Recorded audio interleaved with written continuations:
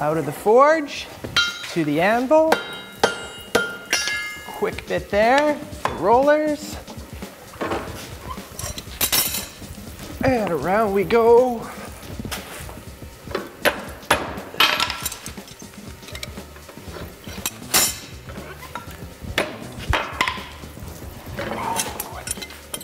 Grab the ring, back to the anvil. Tidy up the ends just a little bit. Power hammer, typically this is on, just for audio sakes.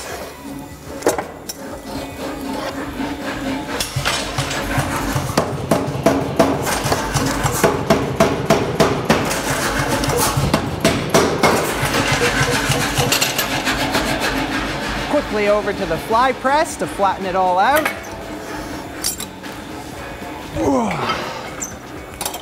Back to the forge. Put it in. Grab the next one that's heating up. Over to this machine here. Line it up carefully as we can.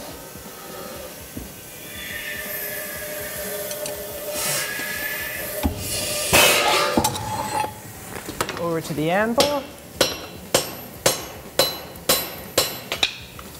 Now back into this machine. Oh. Line it up once again. Easy does it.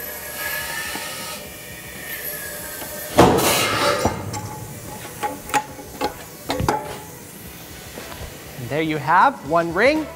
250 more to go. Here we go.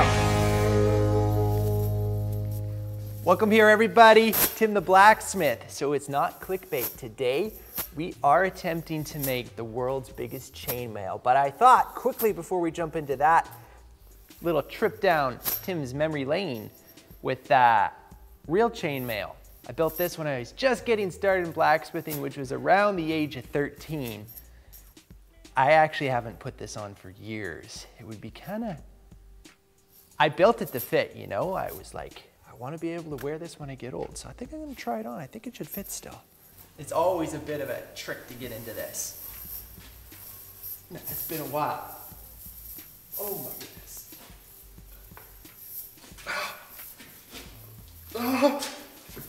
goodness. It's very cold. Oh, it fits! It fits! It's still, wait. Of course it fits. I haven't changed it all since I was 13. You know what? It fits, but it doesn't fit like it used to. I'll tell you that right now. Okay, I'm gonna take this thing off and then we're gonna talk about what we want to talk about.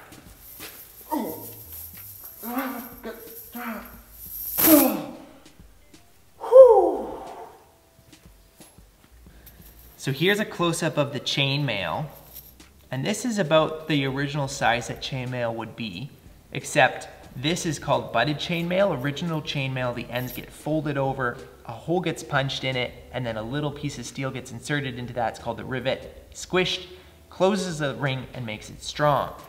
So I thought that would be pretty cool if that's how we did it on our chainmail. So here's one link of the big chainmail that we're making today, and you can see the hole, and then this is the rivet that gets pushed in there, and then this will get heated up, squished down, and that closes the link. So you can see the insane scale difference here.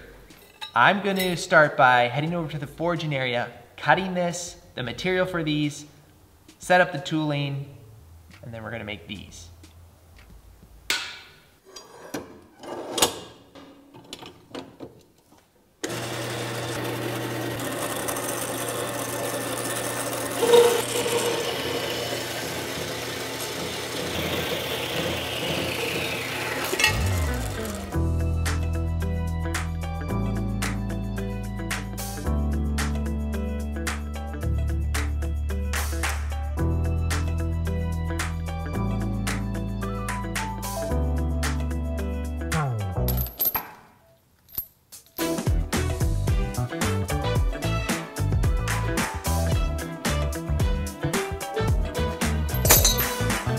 just over here by this machine that we've set up to make the rivets.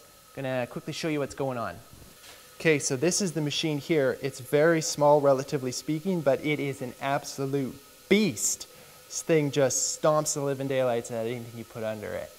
So I won't go into too much detail on this machine because I've done a video on when I got it. The only thing I will say is we haven't changed anything of how it's set up. So I haven't technically set it up proper yet, but you're gonna see it still performs great today. So we've got two setups here, and basically how this works is this head will come down and we'll create the rivet head. I'll show you that in a minute. And then we go to stage 2 and that will push it out. You control it by using this lever here, and if you just gently, it'll just slip down, but if you push it hardcore, it really throws a good thump. Super cool tool. I'm gonna get a hot piece of steel, and actually Martin's gonna get a hot piece of steel and show you how this thing works.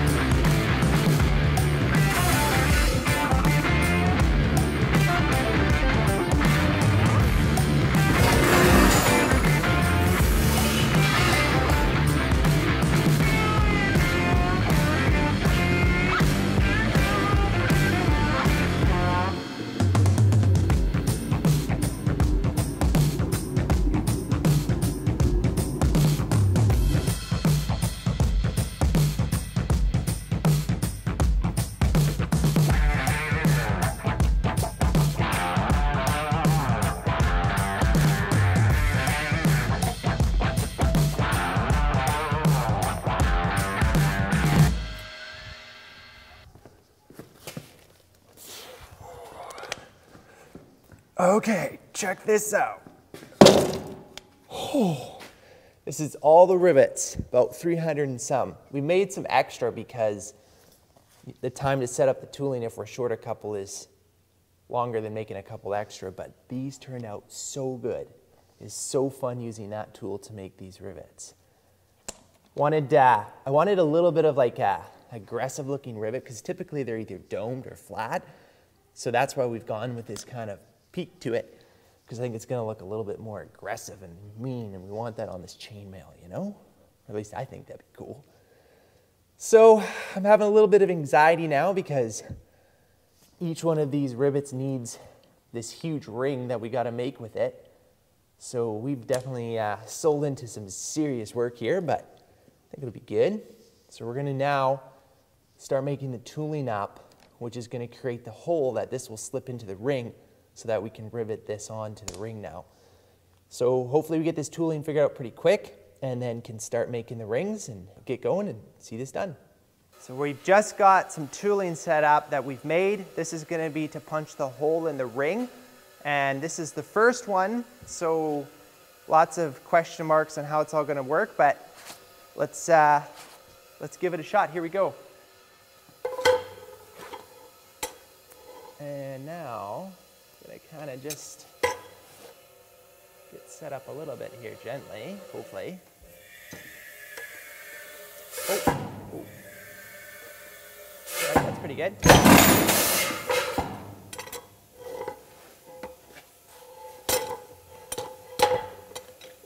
Now I'll have to line it up again.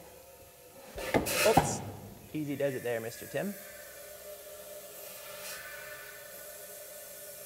Yeah. Okay, that's amazing. So you can't see it because I actually put the plug right back to the other side, but that's gonna work for us. We just gotta knock that slug out. Dude, that thing is the beast. It does not even slow down for that. We're ready to rock and roll. Man, that's awesome. Wow, that is a good feeling. Wow, incredible.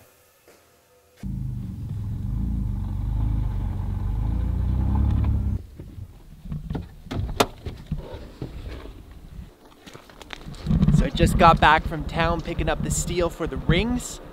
1-inch round bar solid. Look at this. 600 feet. 1,600 pounds. All going into rings. Yikes. It's crazy. Looking forward to it. This is going to be awesome.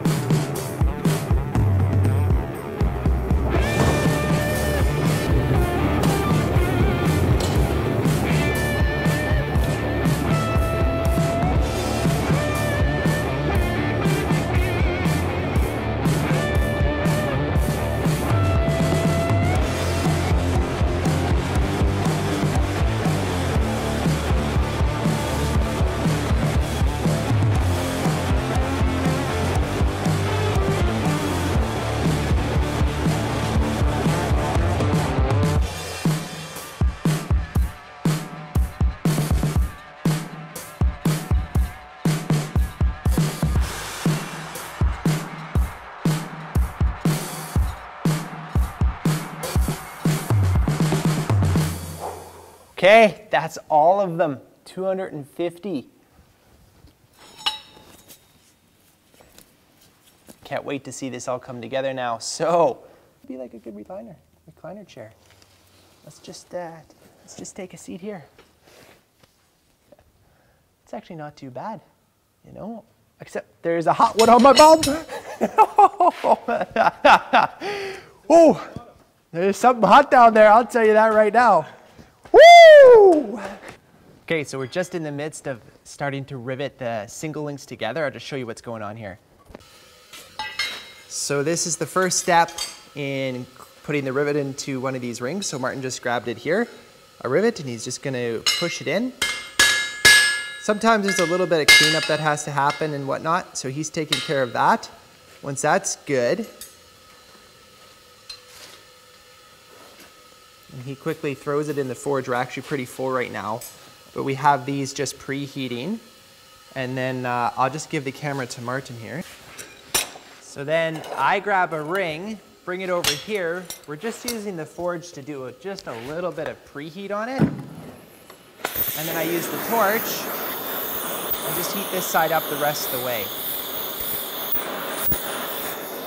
Then quickly bring it over to our favorite tool, upsetter, and oh yeah, love that thing. Could do it all day long. I guess I am. That's a closed ring, and we got a whole bunch more to make. So we will see you when we've got this all done.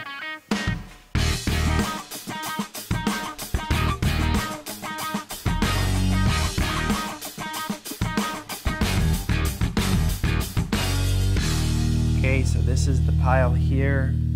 That's like 50, all closed up. Got another pile there.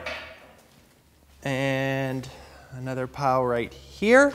And that is pretty much, should be all the ones we need to close individually. And now it finally get to start weaving, making these sets up. So we're gonna take 4 of these rings down here, put them on an open one, put them together, close it, and then I'm hoping that I can make that set under, do the rivet under here on the upsetter. So Let's see how this goes.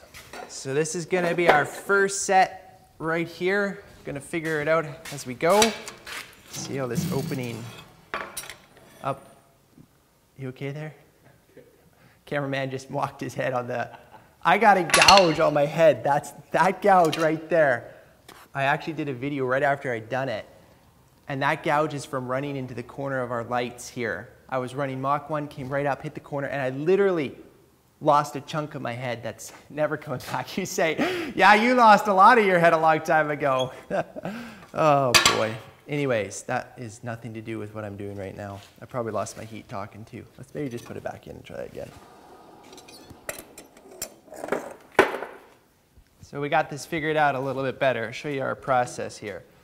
So we put this in here. This is a tool that I'm using right here. It's called a bending fork. It's just used for bending steel. Throw 4 rings on and then close it up and then use this long tapered punch.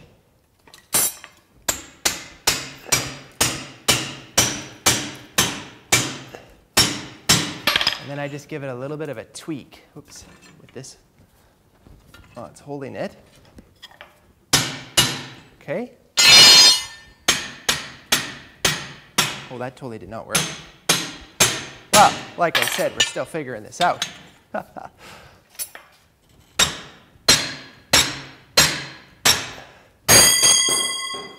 Almost killed the cameraman right there. Luckily, that would have been so bad. Cut, redo. Oh my goodness. Yeah, a little bit. Just about wiped him out. That's fun to laugh about when it's okay. Wow. Okay, that's a set, and then I just let it go. And then we get the next one going. Just like that, folks. It's just that easy. Okay, so once we've got these guys all put together, we've kind of rigged this system up here to where we just slide these rings on. And then the ring that has to be riveted just sits there, so I don't have to support the weight or have my hands in it. And then I'm just going to heat this up. Okay, that'll be good for the heat.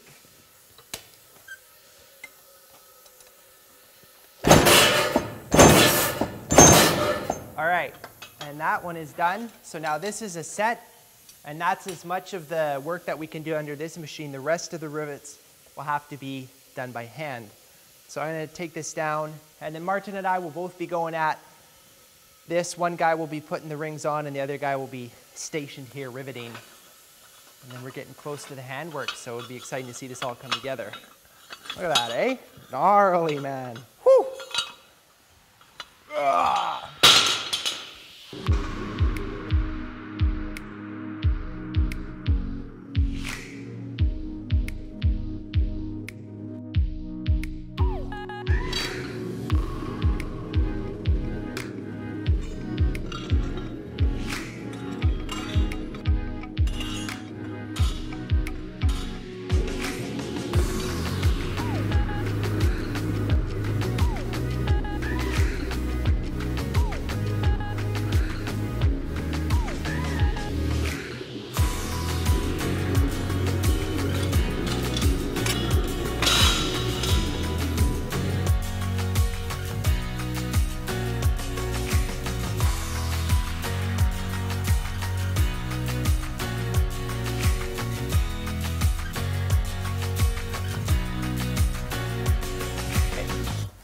So I thought I'd quickly just show you the pattern of chainmail that we're making. We're making the most common pattern, and it's called a 4-in-1, and that's because one ring goes through 4 rings. So here you can see it. This is the one ring that we were heating up and bending, and then we put these 4 on and then close it up. So that's the pattern. So when you have the riveted chainmail like this, you kind of get these lines running like this. The flats go this way and then this way. And when it gets into the bigger spectrum of everything, it starts to look kind of cool. So what we'll do is we'll make this is one set or pack. Another one comes in here, and then we'll take an open ring. If this was a ring that was open, and then this would feed through these two here, and then if this was the next pack here, these two would go into there. I just thought this would be a great time to show you because it's easy to see it when it's huge like this, rather than the itty bitty links that you typically see. Okay, new day, super excited because we finally get to start putting these guys together. This is a pile of some of the packs. We got rings everywhere though. Pile here, pile there. I'll show you this other pile. Got these guys here. This is where it's gonna start to get tricky because we're gonna have to start heating these up, opening it up, and then once it's opened up, slide it in between the two sets, close it, and then rivet it. So it's gonna get hard because we won't be able to move much because it's gonna get heavy. And all of these guys have to be opened up and put in. So it's gonna be fun. Looking forward to it. Hard work still yet though. So this is gonna be our first one we're putting together here. We're just gonna be, Martin's running with the ring. He's gonna heat it up and then quickly bend it. Then we're gonna put it through here. Probably be a little bit fumbly here, but we'll see how it goes. Just because it's our first one.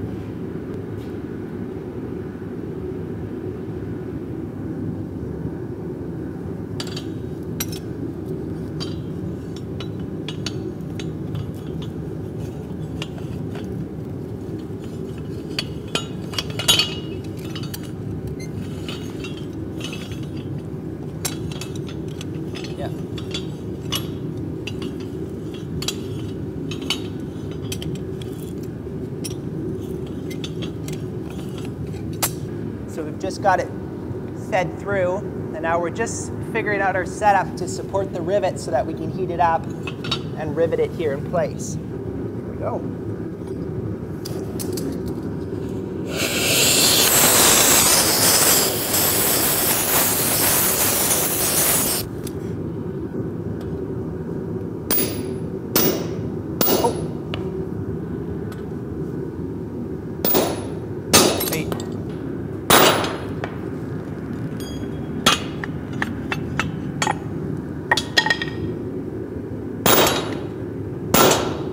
Okay, it's pretty good. A little bit rough. Room for improvement, but not unbelievable.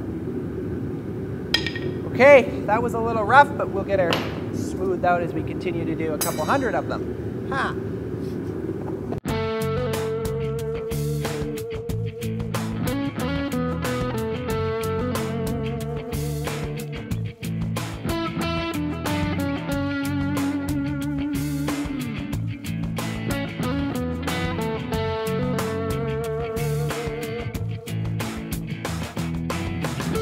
Okay, so we're just setting up for our second row to come in here. So we're going to start by putting the ring through this one, and then we'll put another set in here, and then put two rings in. You know, one here and then one here. Things are starting to smooth out a little bit better. We're getting better flow here.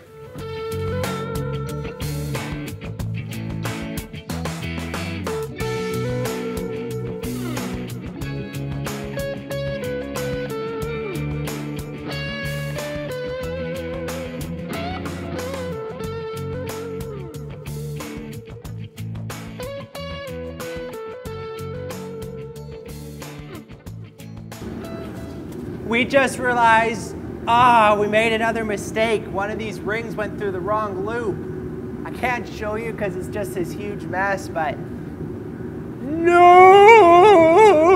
What were we thinking? We weren't.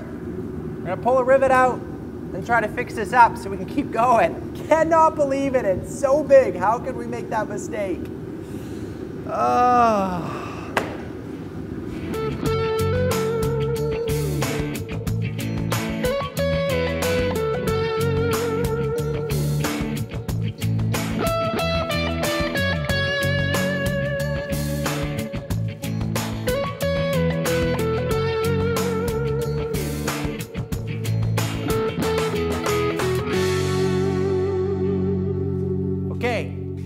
gonna call it there for today. That's a full day worth of work for 2 guys. We're gonna pick it up tomorrow, and I think it's gonna go a little bit faster, so I'm hoping we can get it done, but we'll see how it goes. See you tomorrow.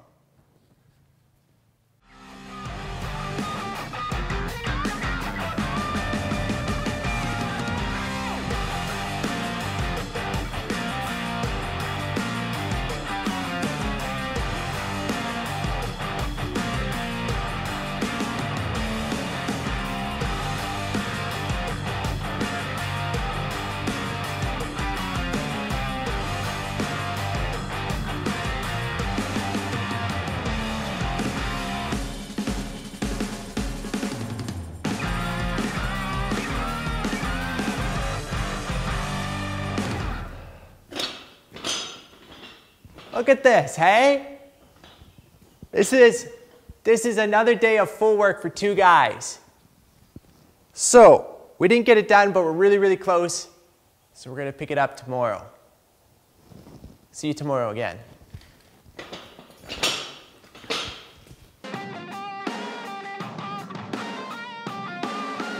Okay, last ring, here it comes. Crazy.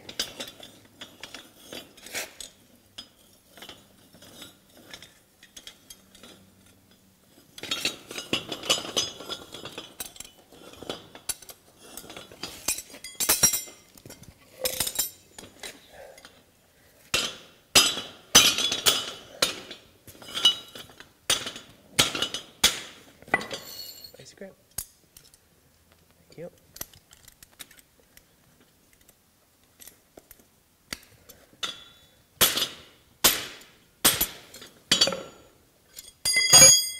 All right.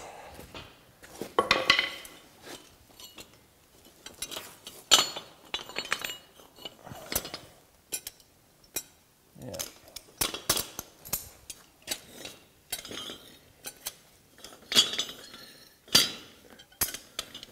Well, what could I say? It's pretty cool to be on the last ring. I feel extremely exhausted. Been working on this project for over 3 weeks, so it's nice to see it come down to a close. Excited to see it done, and also excited to move on to the next project. All right, let's let it go. Last one.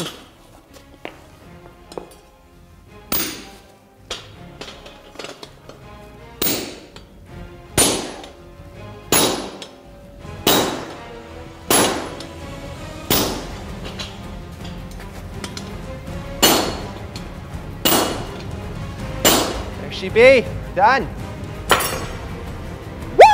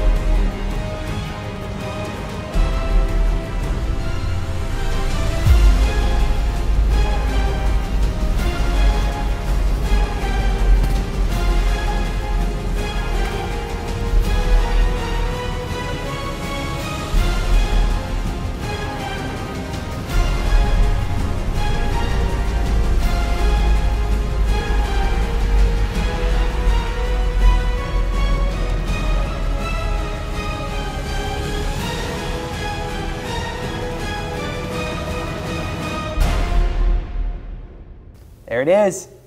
We're gonna try to hang it up. think it'd be pretty cool to see what this thing looks like when it's hanging up. I wonder how much I can pull. Oh! Oh, come on, I can do better than that. I'm gonna try the quarter. Oh.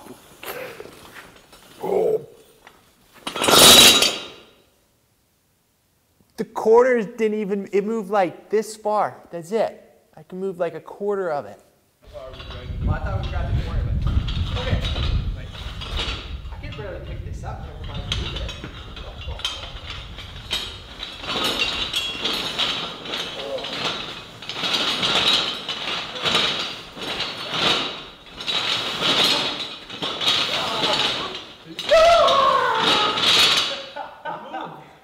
It moved an inch. Oh. Okay. Recruited the big guns here. Volunteered my dad to help us out with the mini excavator here to lift this thing up. So I got a chain hooked up right here. We're gonna pull this thing out, pick it up.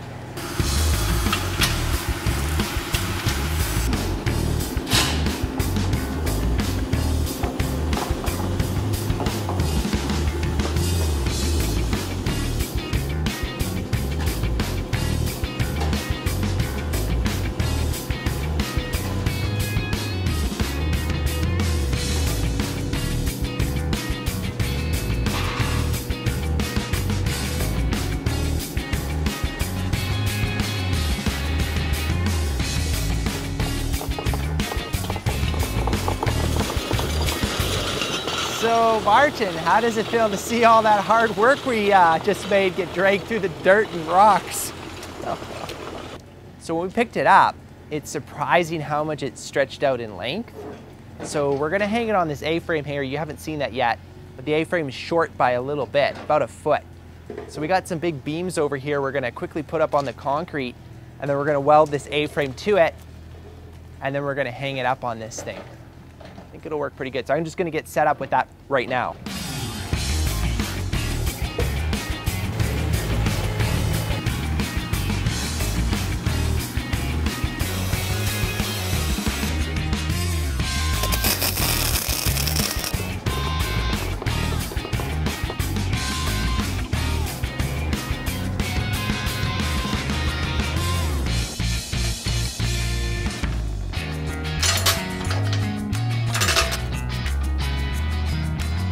Good.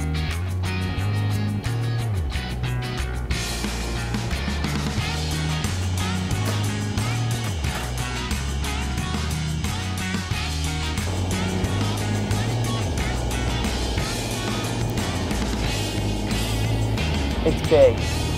It's big. Seriously. Look at this. That is insane. That is 1-inch round bar, 600 feet, 250 links, and 1,600 pounds. Man, that's crazy. Now I know you're thinking it, and I'm thinking it too. How strong is this chainmail? And wouldn't it be cool if we could test it? Let me know in the comments below what you think is a great way to do that, because I want to dream something up and I want to test this. If you haven't subscribed to the channel already, click right here so you don't miss out on any of our future projects. Also, if you haven't checked out our merchandise, click right up here. Really appreciate the support in that way, and we will look forward to seeing you in the next one. Hey Martin, bet I can beat you to the top. Oh, yes! Woo! All right, that's good. All right, we'll see you in the next one.